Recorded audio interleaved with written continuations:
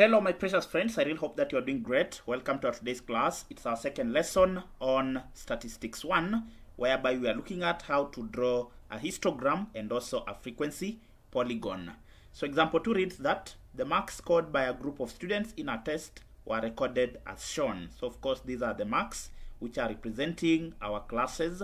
Then of course number of students in this case represents the frequency. Then we are told on the grid, draw a histogram to represent the above information. Now there are two cases of drawing a histogram. So the first case is when we have uniform class intervals, or what we are calling the class width. So if the class intervals,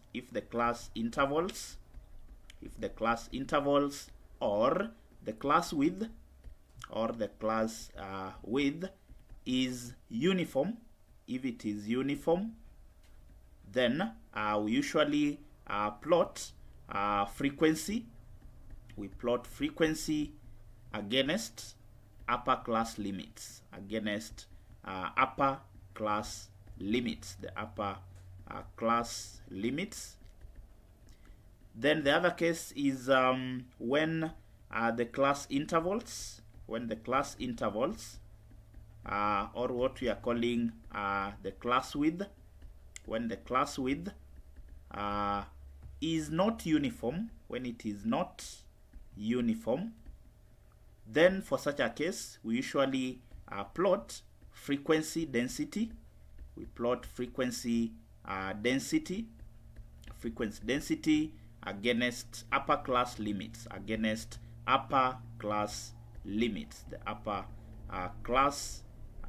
limits.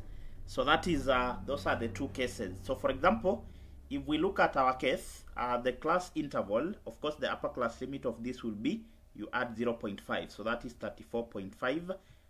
The lower class limit of this will be 30 minus 0.5, which gives you 29.5. So if you take 34.5 minus 29.5, you are going to get a class interval of 5. Similarly, 35 to 39, so 39.5 minus 34.5, you will still get 5. 40 to 44, the same class width or the class interval will be 5. Similarly, 49.5 minus 44.5, you'll still get 5. So if you check all these classes, the class interval is actually uniform. Therefore, for this case, our histogram, we are going to plot frequency against the upper class limits. But if one of the classes had a different class interval, for example, if one of the classes had a class interval of let's say 10, then for such a case we will plot frequency, that is frequency density, against the upper class limit. So the uniformity of the class width or the class interval is what determines whether you are going to plot a frequency against upper class limits or the frequency density against upper class limits. So for our case, the class width is actually uniform, or the class interval. Therefore, I'm going to plot frequency against upper class limits. So I'll make my two axes. So this will be my vertical axis. Then this will be my horizontal axis. So you have said that for this case the classes are uniform. Therefore, we are going to plot frequency, the frequency of which for this case the frequency is represented by the number of students. The frequency is represented by the number of students for this particular case. So we have number of students, then against the upper class limits. So of course the upper class limits, which are represented by the class limits, will actually be the marks, so which are simply the marks for this particular case. Then whenever you are plotting a frequency polygon on top of a histogram, then you need to start with a class before the first class, then of course another class after the last class. For example, the last class in this case is 60 to 64. Therefore, you are going to add one more class. So the next class will be 65 to 69. So we are adding one more class, because remember, for the frequency polygon we shall need the midpoint of this last class. We'll also need the midpoint of the class coming before. So the class coming before 30 to 34, actually that class will be 25. It will be 25 to 29. 25 to 29. Again, I'll need the midpoint of this particular class. That is why I'm including one class before that. Then after that, you simply put the first value along this particular value here. So the upper class limit of this particular class will be 29.5. Then of course the class that will come before 25 to 29, that class will actually be 20 to 24. Therefore its upper class limit will be 24.5. Therefore the first value here will be 24.5. Then I'm going to skip 4 boxes, 1, 2, 3, 4. So here I'm going to have the next upper class limit will be 29.5. So this is 29.5. Then 1, 2, 3, 4. The next upper class limit will be, we have 34.5. So this is 34.5. The next upper class limit is 1, 2, 3, 4.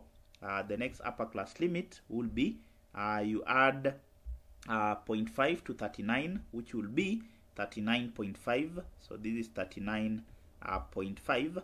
Then the next upper class limit, 1, 2, 3, 4. The next upper class limit will actually be 44.5. 44.5.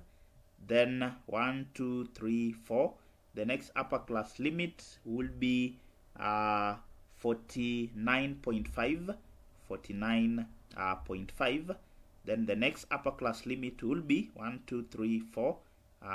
So the next upper class limit will be 54.5.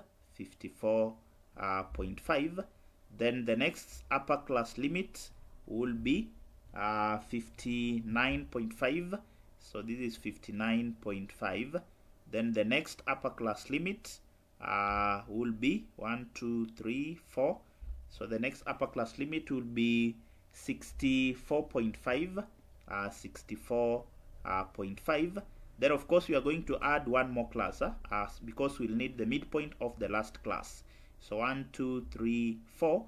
So our last class in this case will be, remember the next class after 60 to 64 will be 65 to 69. Therefore its upper class limit will be 69.5. So I'm adding one more class because we shall need the midpoint of the last class. That is when we are drawing our frequency polygon. Then on the vertical scale, I'm going to skip 2 boxes. So I want to start with 0, 0 at this point. After 2 boxes, I want to have positive 1. After 2 boxes, positive 2. After 2 boxes, positive 3. Remember, for the frequencies, the larger one is 12. After 2 boxes, positive 4. After 2 boxes, positive 5. 2 boxes, positive 6. 2 boxes, positive 7. 2 boxes, positive 8. 2 boxes, positive 9. After 2 boxes, we have 10. After 2 boxes, we have 11. After 2 boxes, we have 12. So the largest frequency in this case is actually 12. Then I also make the axis to be continuous. Then from there, I'm going to plot the values. So the first class, I'm having 30 to 34, which is represented by 29.5 to 34.5. So 29.5 is here up to 34.5. Its frequency is actually, the frequency for this case is positive 3. Therefore, 29.5, the frequency is positive 3. So this one will move up to positive 3. Then of course it moves 29.5 up to the next upper class limit is 34.5. Therefore this particular bar is going to come at this point. The next class we have 34.5 up to 39.5. The frequency is 6. So we are going to move up to positive 6. So our 6 is here. So this one we should move, should cover up to this particular point here. Then of course I'm going to connect these two. Then the next class is 39.5 to 44.5, having a frequency of 5. So the 5 is here. The frequency of 5 will be here.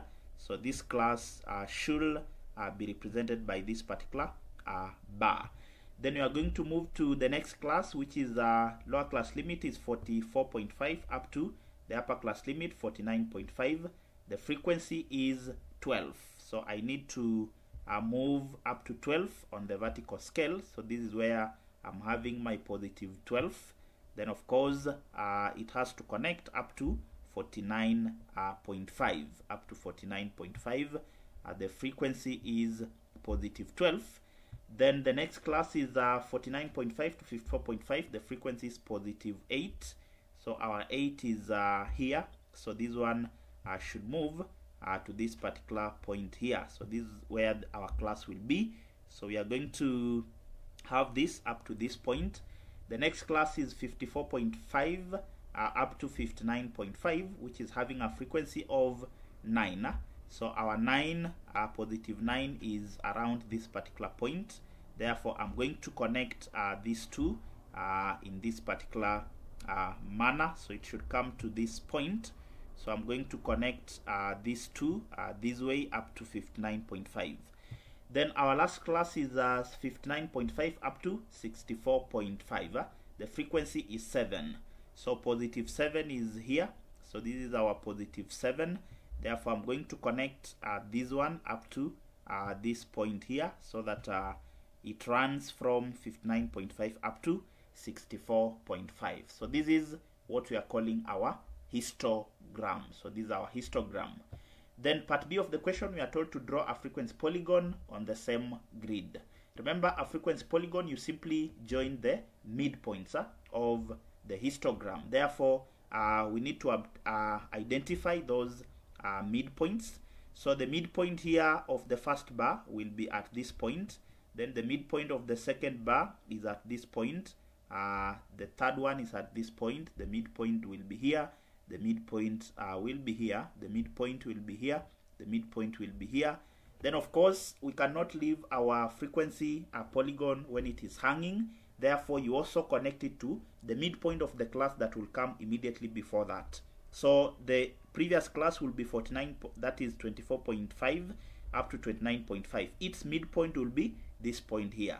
Then you cannot also leave this one hanging, so you connect it to the midpoint of the class that will come immediately after, that is 60 to 64. So that class will be 65 to 69, which is represented by upper class limits of 64.5 to 69.5. Therefore, the midpoint of this particular class will be 1, 2, 3. This is 1, 2, 3, 4. Therefore, its midpoint will be at this point. After that, you connect those particular points, of course, using a ruler. Remember, it's not a curve, so you connect using a ruler those midpoints. Then this midpoint should be connected to this one here. Then this midpoint should be connected to this other midpoint here. Then this midpoint should be connected to that midpoint. Then this one should be connected to this other midpoint. Then this midpoint to be connected to this one here. Then we are going to connect these to this point. Then of course this one to be connected to the midpoint of the class that will come immediately after that. So the line in red, that is what we are calling our frequency polygon. So this is what we are calling our frequency polygon. Frequency polygon. Then of course the one represented by the bars, this is what we are calling our histogram. So this is our histogram. So a point to note, you always find a class before the starting class so that your frequency polygon will not be hanging.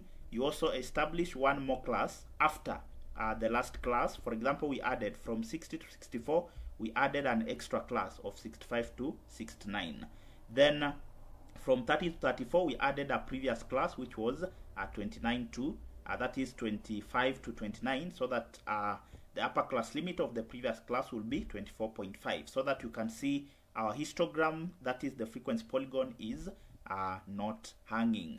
So in our next example, we'll be looking at plotting a histogram when the intervals, or when the class intervals or the class width is not uniform, so that we see how we can behave for the case of when we need to use the frequency density instead of the frequency.